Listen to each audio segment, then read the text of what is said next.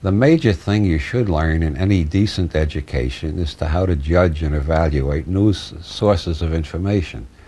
If I say to you, the people in the next apartment are all zebra striped and they fly around 3 feet above the ground, how are you going to judge and evaluate that? Well, there are all sorts of, one way of, what does it sound plausible to you? In other ways, how honest do you think I am? And there are lots of other ways, but most people have no standards of evaluation at all to judge between something that's plausible, something that's totally impossible, something that's possible but not probable, something that's probable but not yet proven.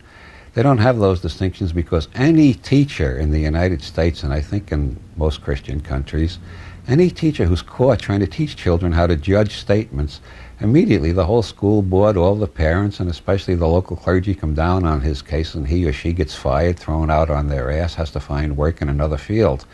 You can't teach children to think. It's against the law.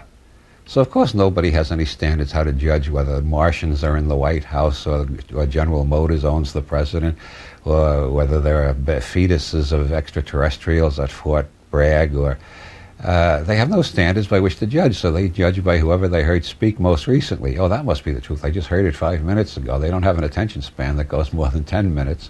And that's because they've never been taught how to use their brains.